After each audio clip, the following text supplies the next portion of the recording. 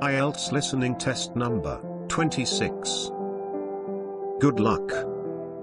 The test is in 4 parts, Part 1, Part 2, Part 3 and Part 4. All the recording will be played once only. At the end of the test you will be given 10 minutes to transfer your answer to an answer sheet. Now look at Part 1. Part 1. Hear a woman talking on the phone to a furniture company. First, you have some time to look at questions 1 to 5.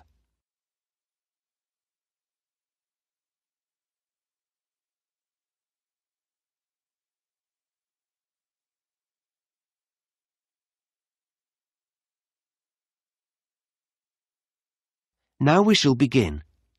You should answer the questions as you listen, because you will not hear the recording a second time. Listen carefully and answer questions 1 to 5.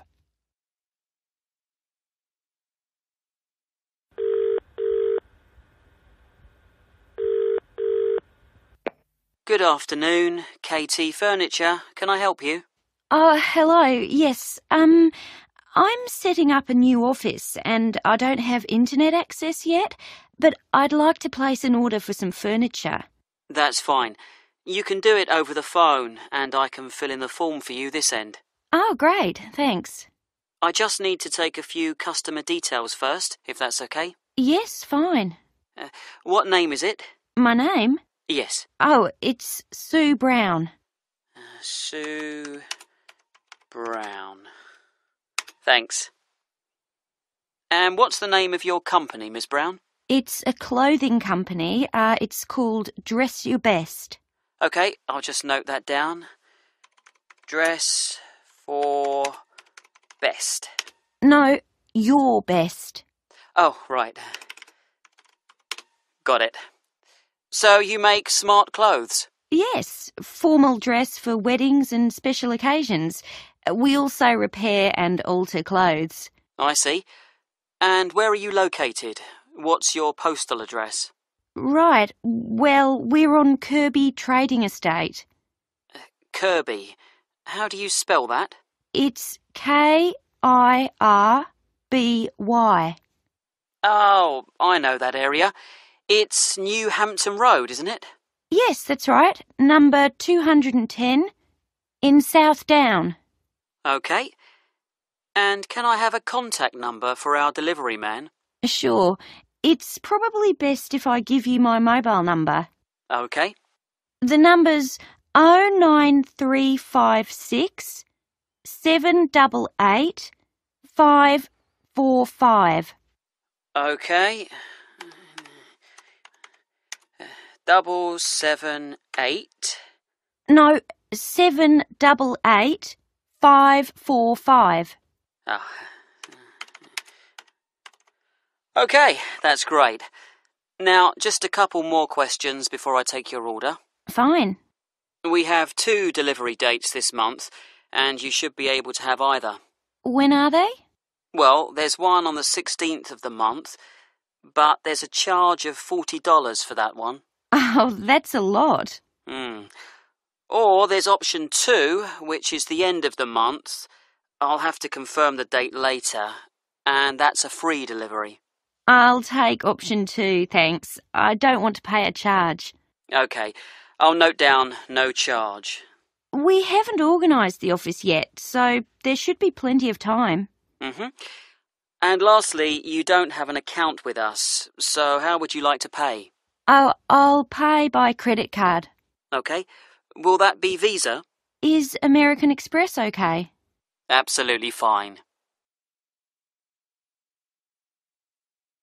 Before you hear the rest of the conversation, you have some time to look at questions 6 to 10.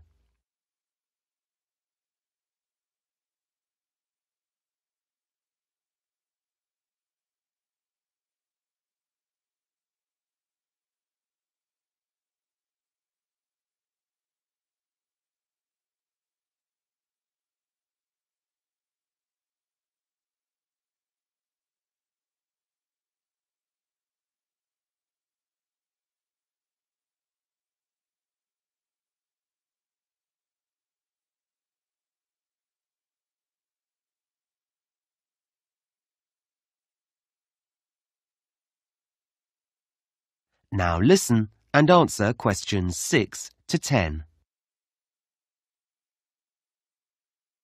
So, what would you like to order? Well, I've been looking in your catalogue and you have some office chairs that look very comfortable for our type of work. Is there an item code? Yes, it's ASP 23. OK, those chairs come in pink, white and black. Yes, the pink looks nice, but I think the darker colour's better for us. You can see light materials on it more easily. That's true. We'll have 5 of those, I think. OK, I've got that. Anything else? Do you have any striped mats? I'm sorry, not at the moment. They're out of stock. We should have some in next month. Never mind. I'd also like 2 of your glass desks. Oh, they're lovely, aren't they? Yes. You seem to have 2 sizes? Basically, large or small. I think the code for the small ones is... I think we'll have the large ones. The code here is TG586. OK. So, that's 2 glass desks. Any lamps for those? No, we have to get special lamps for our work. Oh, I see. Do you have another supplier for those? Yes. We do need some furniture for our customers, though. OK, for a waiting area or something? Well, we have to discuss the work with them, so we need a nice sofa. Something soft and... I thought leather. Ah, yes, a good choice. There's a 3-seater here, DFD 44. That seems to be in red, cream or chocolate brown. Yes, it does come in yellow as well. Yellow? I'd thought of red, but that sounds lively. Yes, I'll have that colour. I think brown's a bit too dull and cream shows the dirt too much. Yeah, you're right. Anything else? A coffee table, perhaps? Yes, I think so. Maybe TX22, the silver one?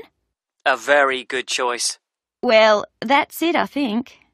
OK, I'll just add that up for you and then take your credit card details. That is the end of part 1. You now have half a minute to check your answers.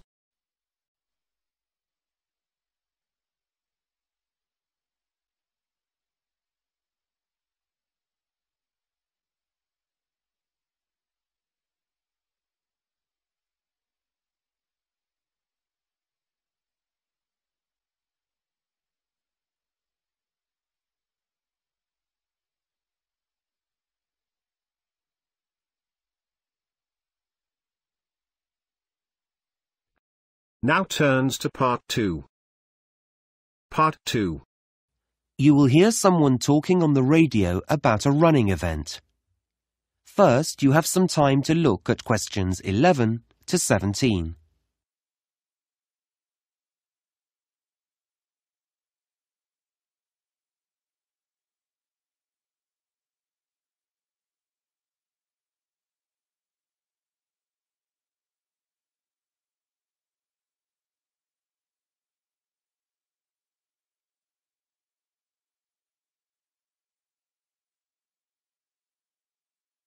Now listen carefully and answer questions 11 to 17. Now, we're grateful to Fred McKinnon for coming into the studio today to give everyone a few tips about the City Marathon that's taking place next Saturday. Thanks, Shweta. Yes, we're all very excited about the big event.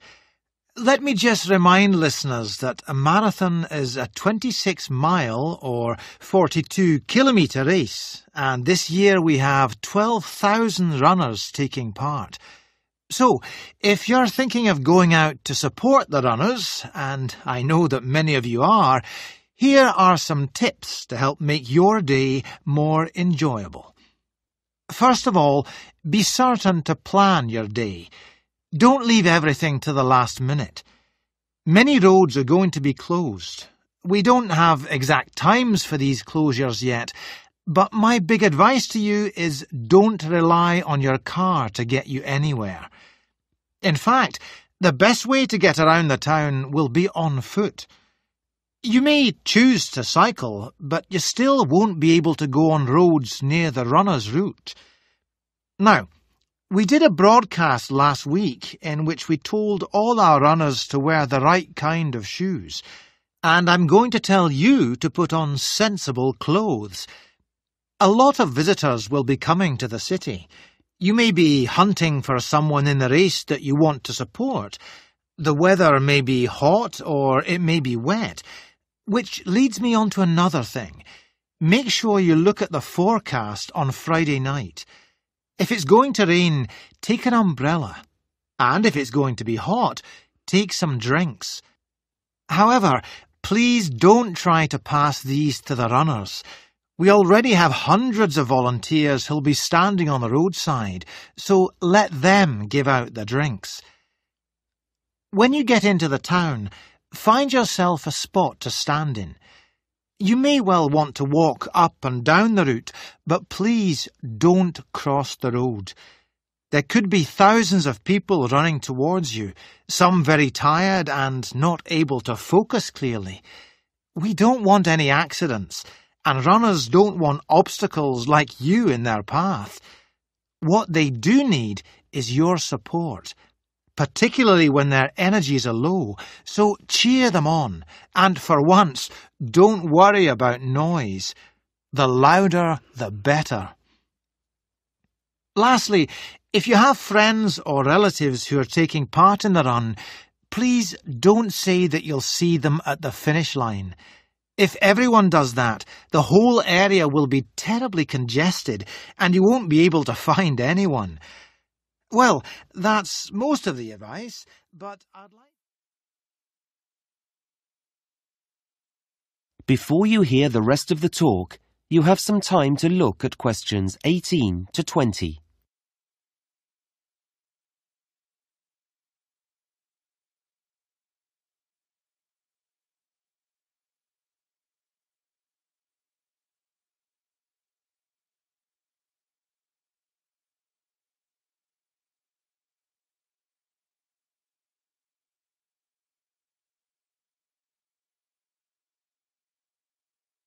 Now listen and answer questions 18 to 20. Now, I mentioned transport earlier, and I've just got a few more bits of information about travel on the day. As I said before, roads in the town centre will be closed, but if you need to be picked up at your home, then you could take a taxi some of the way. Unlike the trams and trains, however, they'll be held up on the roads, so passengers shouldn't expect them to be as punctual as they normally are. Don't be put off by this, though. There'll be extra drivers working that day, and you'll get one eventually. If you're meeting up with friends and want to be around when the runners set off, that's 9 a.m. by the way, whatever end of the city you're coming from, I'd say use the trams. They still have routes that cross roads, and this will inevitably lead to some problems, but they're likely to have more reliable timetables than buses at this time of day. And, as you know, unlike taxis, they can carry plenty of passengers. Lastly, the buses. Quite a number of bus routes will be altered slightly, and it's already been decided that some will be closed. There won't be fewer drivers, but they will be operating on different routes, and some will have longer breaks than they normally do. We'll be including a full list of all the bus routes and numbers, and where they'll be going, in this week's local paper, so look out for that. Well, that's it from me. Back to you, Shweta. Thanks very much, Fred. That is the end of part 2. You now have half a minute to check your answers.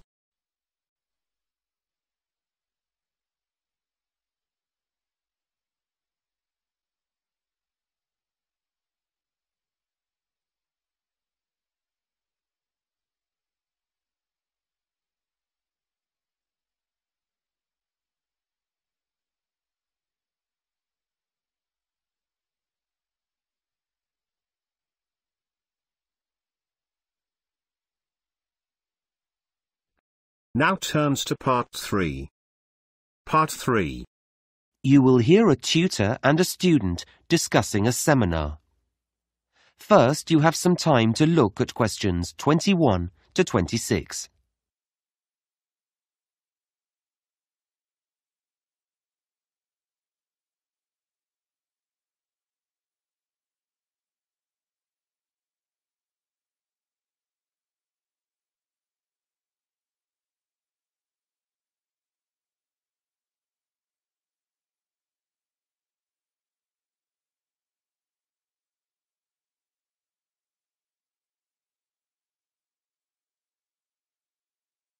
Now listen carefully and answer questions 21 to 26.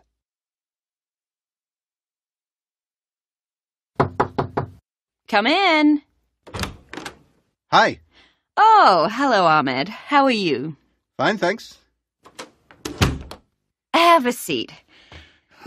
So, how do you think the seminar went last week? Oh, well, I enjoyed it, yes, though I'm not sure I really followed parts of the discussion that took place. You know, about the theory and all that. Well, we can talk about that later. But were you comfortable in a group? Oh, it's better, I think, than working on your own, though you're comparing yourself all the time with the other students there. Okay. Well, let's talk about how you did and look at some strategies to help you in the future. That would be great.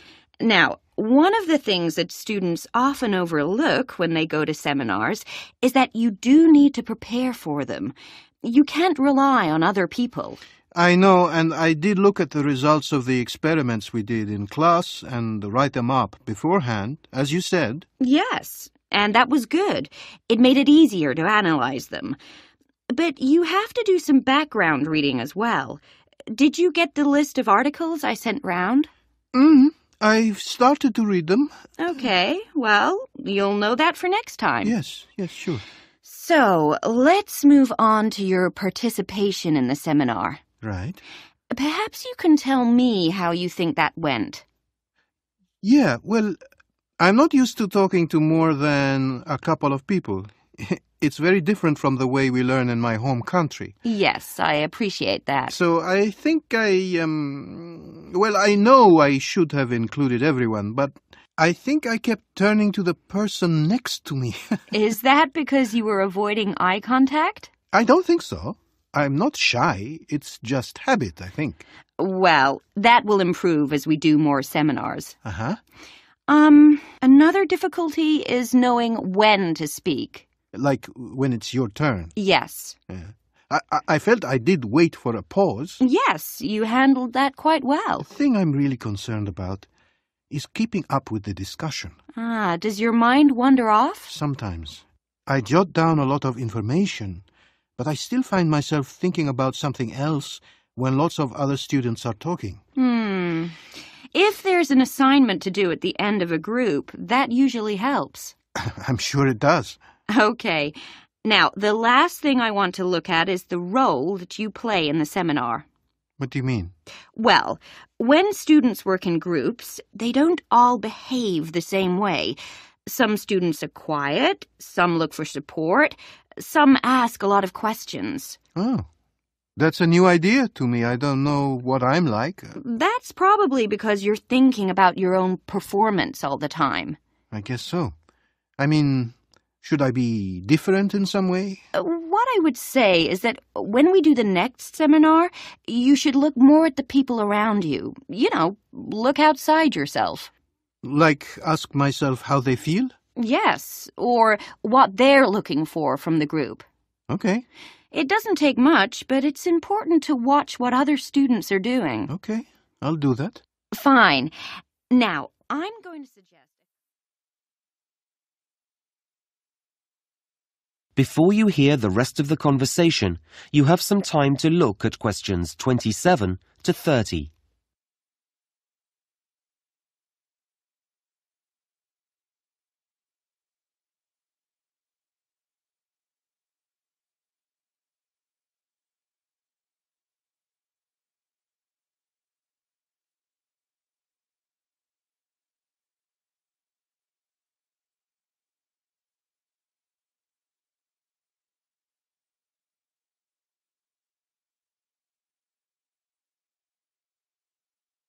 Now listen and answer questions 27 to 30.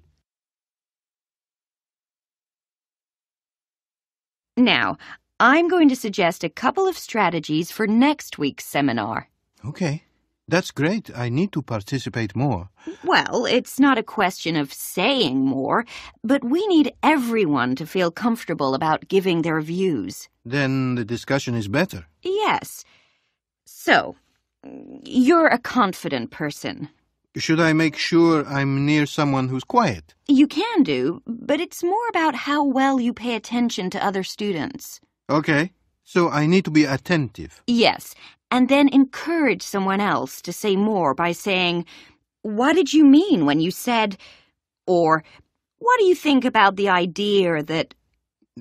That way I'm talking. Yes, but you'll find that other people will talk too. You'll all start to get really involved. Right. They're good suggestions. The other thing that can really help is the way you take notes. Yeah, I know I write down everything, but I should be stricter with myself. Well, you actually need to think a few days ahead. Really? Yes. What's the topic? And what's the best way of making notes? I see. So I have a strategy when I walk in the room. Exactly. Then when you read through them later, they'll make sense, and you won't have to write them out again. I always have to do that. The other thing I would say is that you should include a small column in your notes where you can jot down things you want to go back to before the seminar ends. Like a reminder. Yes. Notes aren't just for later. You can use them as a prompt when there's a pause in the discussion. That's been really helpful. Okay. See you in class tomorrow. Thanks. That is the end of part 3. You now have half a minute to check your answers.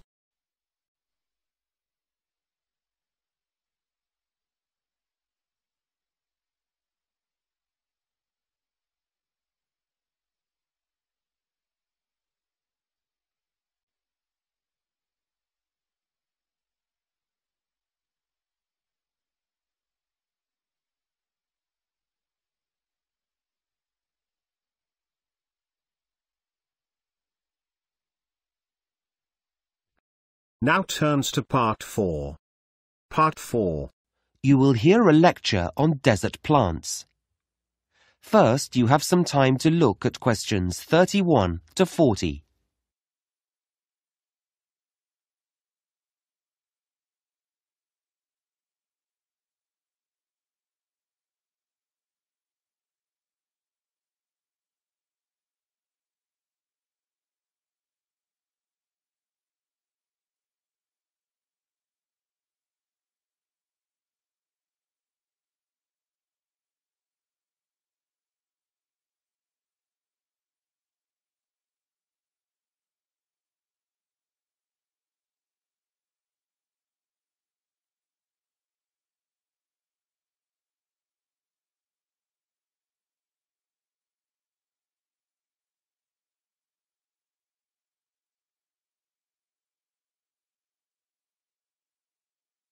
Now listen carefully and answer questions 31 to 40. In today's lecture, I'm going to continue our work on plants and talk about plants that live in the desert. Now, just a bit of background information first.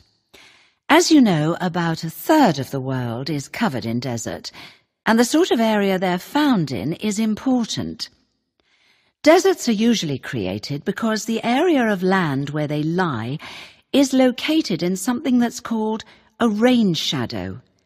Now, this is a region that's beneath a mountain range, and what happens is that the wind blows over the mountains towards the area, but as it does so, the air loses its moisture and becomes very dry.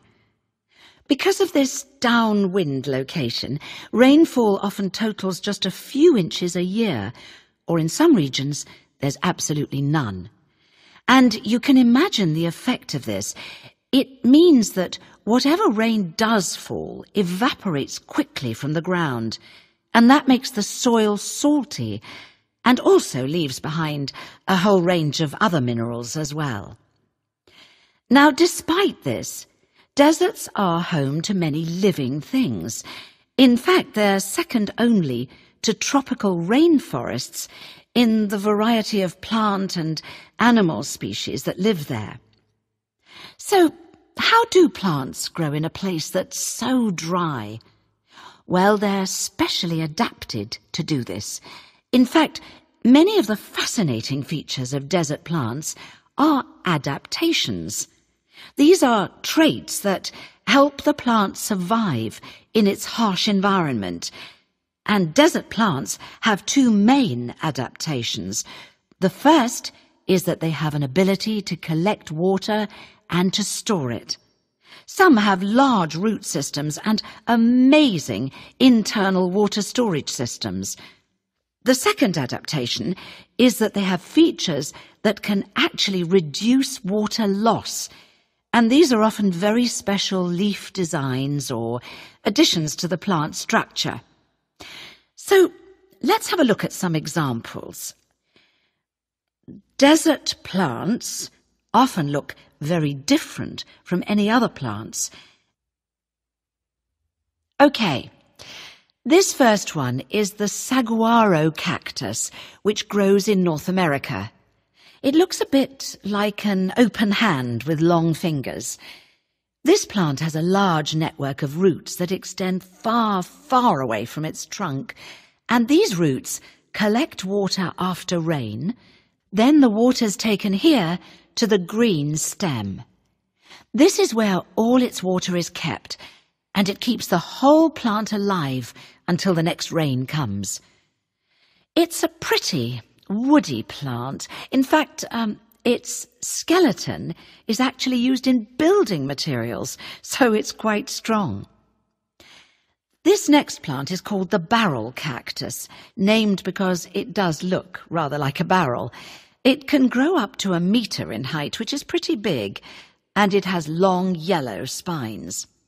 Now, this plant has an interesting adaptation because its shape allows it to expand when it rains, hence the barrel, and store water in its spongy tissue.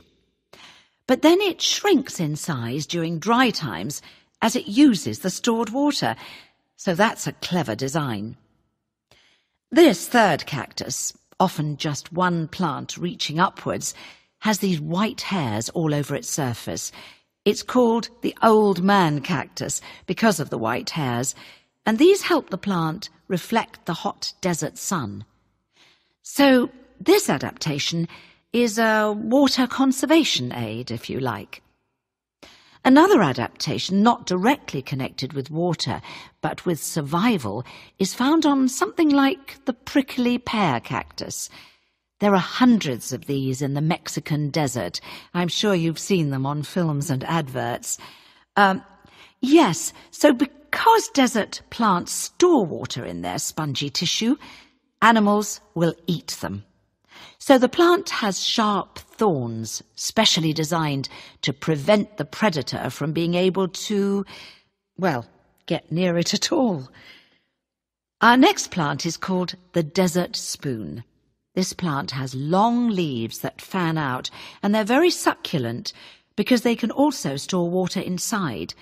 However, they're also usually very tough, and this helps keep the water inside and also makes them less tasty. Finally, we come to the aloe plant. This is one that many people keep in their homes. It's an attractive plant which has leaves that look and feel rather waxy. This surface behaves in a similar way to a plastic wrapper and helps the plant to hold the water in. It's a wonder plant, this one. Its juice has been used as a medicine for centuries, and even today you can find it in products on the pharmacist's shelves or in creams and lotions. OK, well, we're going to take a closer look. That is the end of part 4. You now have half a minute to check your answers.